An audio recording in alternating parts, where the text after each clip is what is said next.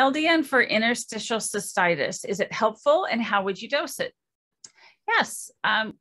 Seeing several people with interstitial cystitis, again, that's an inflammatory process.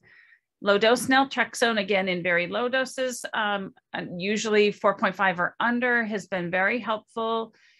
One thing I find with IC is that not everybody tolerates a 4.5 because of some gastrointestinal issues. So that's where a slow titration or a slow taper up would be a little more helpful. So in dosing that, you could start as low as maybe even 0.5 milligram and slowly increase maybe every 7 to 14 days until the individual finds either their happy dose or 4.5 milligram, and then it would be dosed just once a day as well. So again, once a day, in my professional opinion, maybe start as low as 0.5 milligram.